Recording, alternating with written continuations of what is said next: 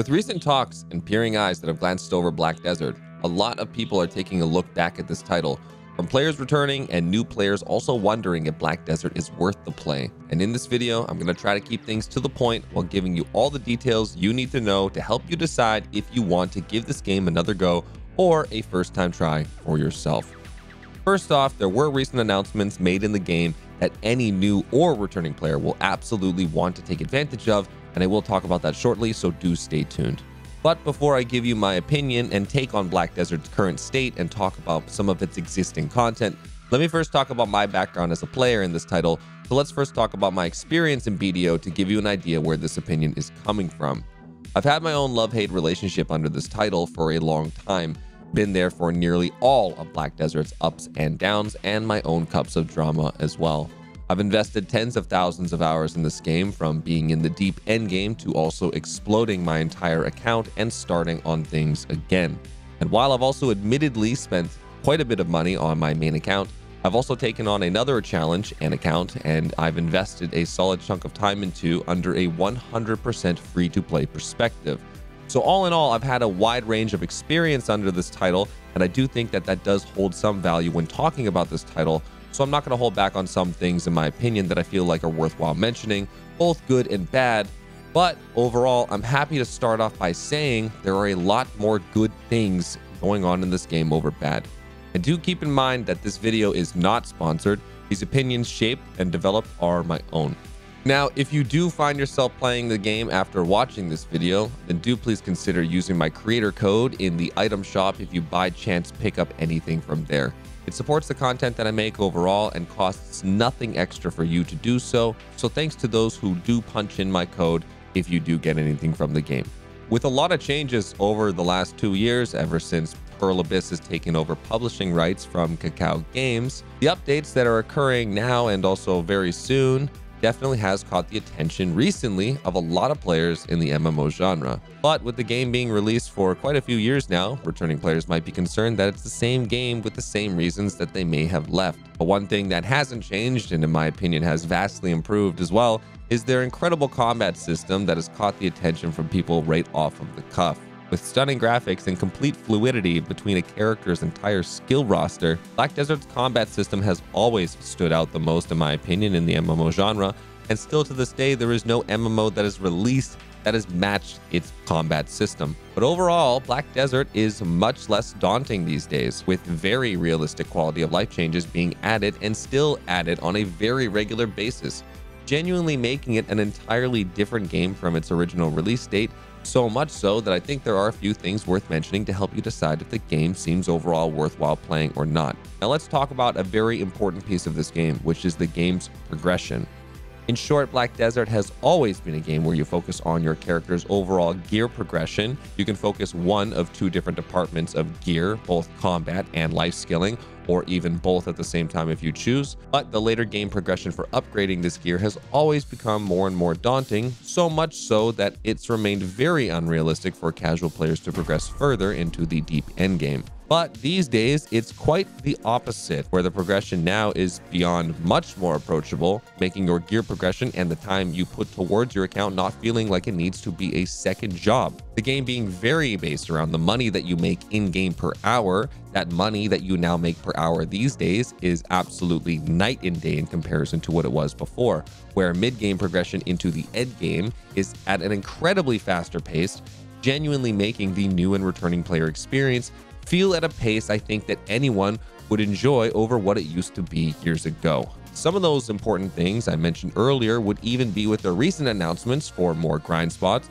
more events, more boss hunting, drastically improving life skilling, PvP game modes that are actually good, more 5-man dungeons, all the way to giving players a free Dream Horse with in-game codes that have bundles and free login rewards that add up to hundreds of dollars invested in your account.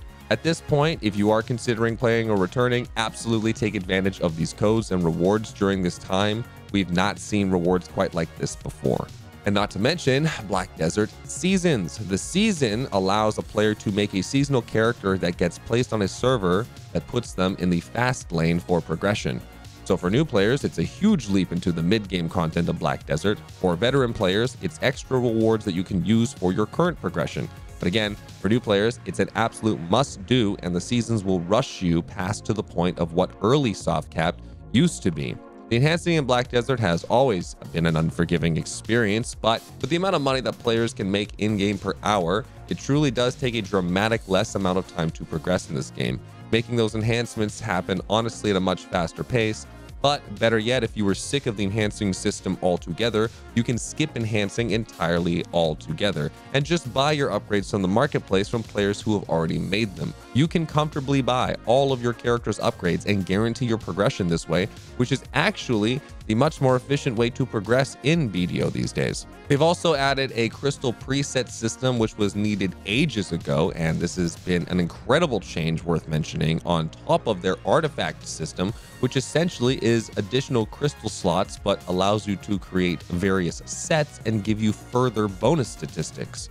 Your artifacts are also swappable, as well as your crystal preset, which allows you to fluctuate between a variety of different sets, and having set gear is also viable in the current condition of BDO, if that is something that catches your interest. It's also gotten so good down to the point of also some quests giving players free pieces of pen boss gear, aka free endgame items that you actually will need and use.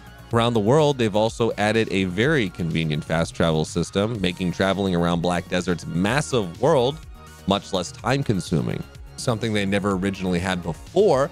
But with this recently being added, it has been a massive quality of life addition, especially for new players. And included in the time it also takes to travel and progress, overall BDO has done a tremendously better job rewarding players for their time spent in the game, and also doing a good job respecting your time. With grind spots having random minigame occurrences, random boss spawns that occur that you can hunt, random events and occurrences, there is a lot more engagement even in some of the areas where you will spend more time. There's a lot more visual eye candy happening, as I like to say. And of course, you have your world bosses, field bosses, and other random worldly events. BDO has a very active world and community with lots of guild communities and a lively PvP scene from both small scale and large scale.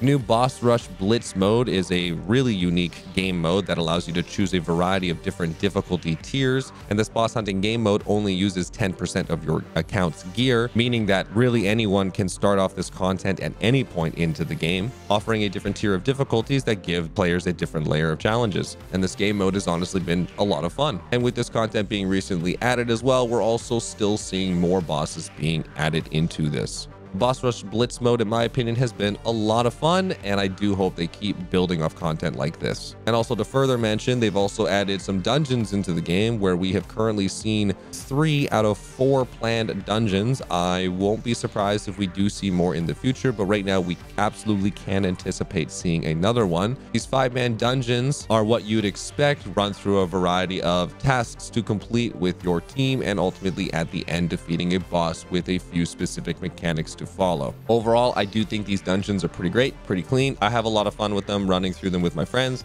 and I do think the reward system that comes out of it is absolutely to a BDO fashion, and I do think they've done a good job with that. Both the Boss Rush Blitz and this dungeon type content in BDO is something we haven't seen before in the past, and I do think this additional content being added to the game has been a very positive addition. The amount of quality of life changes to make mention of is almost staggering, because I will genuinely forget something, so please feel free to add your favorite changes down in the comments section below, and do take a read at the comments for more details that I know people are going to share. My favorite quality of life change personally is the loot scroll gauge. You can now turn on and off your loot buffs while grinding, something we were never able to do for a long time, and now that we can, it is a fantastic change. Other quality of life changes that you may also like, again, is the fact that you don't have to enhance gear, you can buy it. There is a variety, a plethora of different grind spots. The in-game currency silver also has no more weight. It's weightless. On top of there being a fast travel system, there is also a global storage system. You can access all the town storages through the access of one storage, so long as you complete a particular quest. That's very easy to do. There are quests in the game that give away pets and other items that can come from the cash shop. You can buy a wide variety of items off of the cash shop, including your costumes. There are tons of codes and goodies being handed out to players on a regular basis.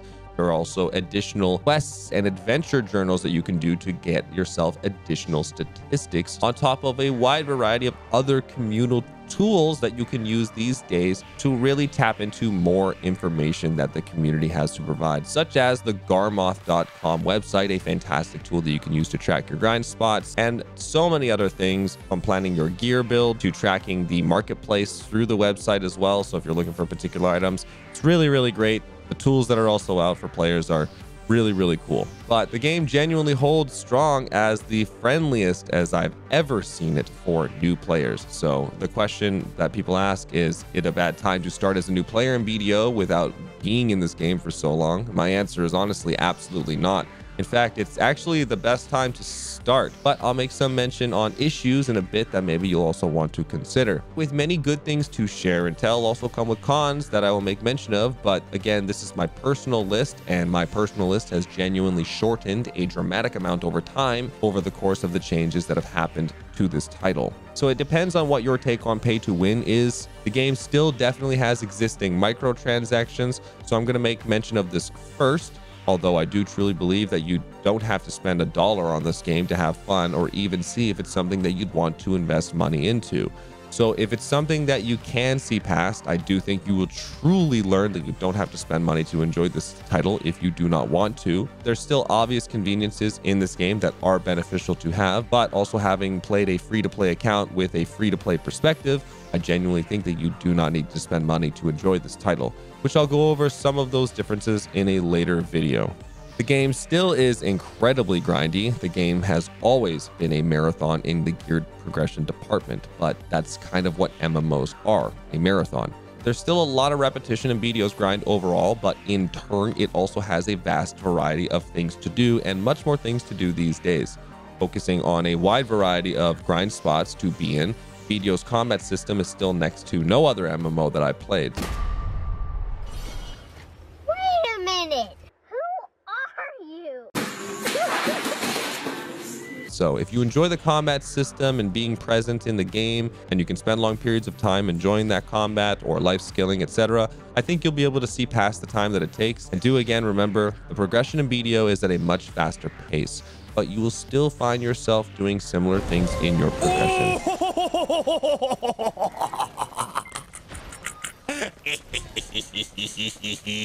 Enhancing system still is truly incredibly unforgiving. If you decide to take that route, it's a gamble, and it always will be gambling as far as I see.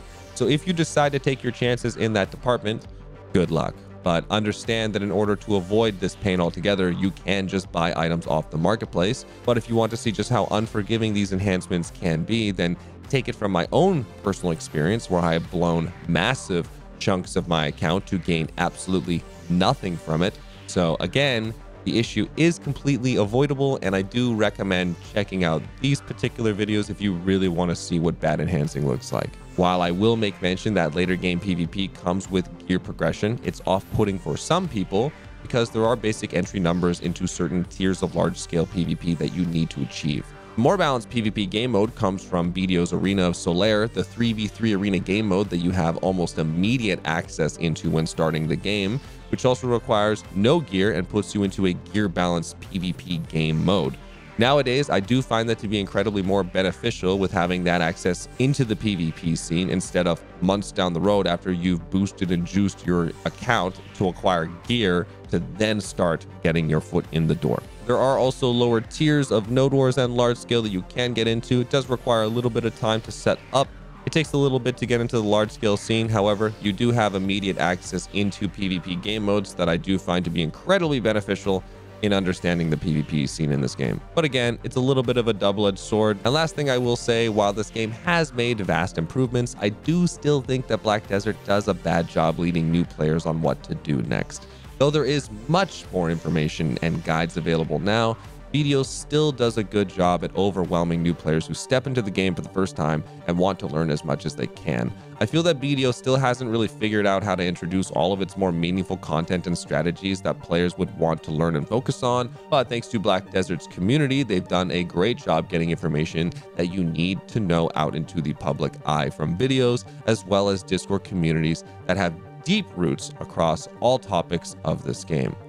So while these issues that I personally mentioned are based on my own personal opinion, with the updates that have come to the game, I will say the developers as well as its community have done a great job overall introducing content and important information that targets everyone while still having its original existing progressive hero grind. I'm sure there may be a few things worthwhile mentioning that I potentially have missed, so please do feel free to share your thoughts with consideration in the comment section down below. And for those still trying to come to a decision, consider taking a look at these comments. I'm sure there will be a lot of extended opinions shared down below, so do take a look. But in my own personal conclusion, is BDO worth playing as a new player or even returning to?